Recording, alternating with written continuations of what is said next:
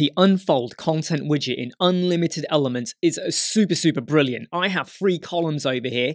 There's quite a bit of content. I don't want to make my website too busy, so I just click and it expands down. And you can click and pick what you read anytime you want. It is super easy to do. If I click on the button, it expands down. I click it again, it closes. Over here, I just have to hover off, hover on. And over here, I don't have to just click on the button. I can click anywhere I want on the box to open and close it. Imagine you've got a menu list like this. Look at that. You can have breakfast, lunch, tea time, whatever. Come on, let's do this on your website.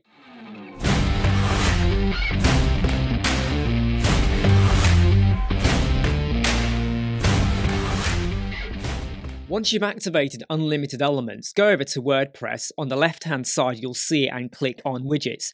And in the search box in the top right, type in unfold, and that widget will now appear. And all you've got to do is install it. Let's go over to a test page. We've got it installed, and if we go over here and I type in unfold, it will now be visible for me.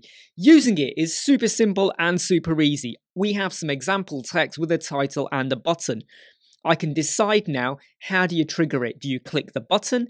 Do you hover, or do you click the box? So just to remind you, I can click anywhere on the box and it will expand. Hover, you just have to hover over it and it happens, or you have to specifically click the button. Let's leave it on click the button for now.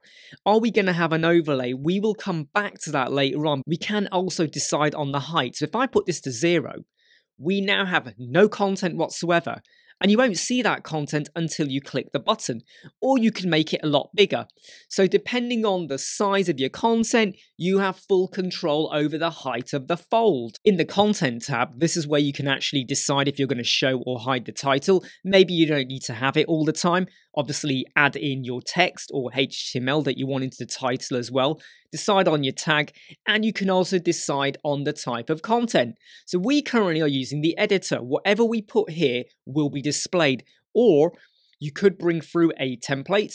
So if you've gone and built one, for instance, like with a cars example or products or a pricing table, you could bring that through now as well. So the options are almost endless for what you can do here. The button tab is quite self-explanatory. Maybe you're going to allow them to just hover to see the items, or just click the box. So do you really need the button? Maybe, maybe not. You can decide on the position of the button. So currently it's inside.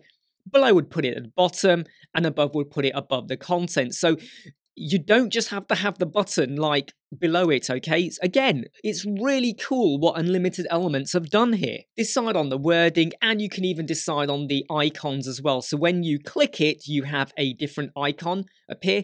You can decide what you want to have there, or do you not want to have any icons whatsoever. Now if we go over to the style tab, this is, again, very self-explanatory. You can start to align how do things sit in terms of the content and the buttons, and you can do your styling as well. Now, in this style, we do also have an option for overlay as well. Now, this is where you get to define what colors are appearing on the screen. Now, at the moment, we have a transparent color here, and there's a bit of white. You're probably going to say, is it really white? Yes, it is, because if you can see, it's overlaying onto the content. Let me make that more clear by just picking in a red. Now, that's a little bit like over-expressive, but I just want to get across what it does. So we have a bit of an overlay there, and when I click it, that overlay disappears as all the details expand. But that again is another way of adding in a little bit of bespoke look to your website, and also it might help you to get it to match the background of what you've got as well in your sections. The settings for this are super simple, and like I said, you don't have to use the text over here. You can insert a template, and remember, all of the examples that you see on their website, if you like anything in particular, on every section, there will be a copy. Click that, use the Doubly WordPress plugin, which is completely free on your website, and you can now paste it in with all of the settings intact and the images, and you can now go away and fine-tune it to work for you. That is the Unfold Content widget from Unlimited Elements. I can't wait to see what you're going to do with it.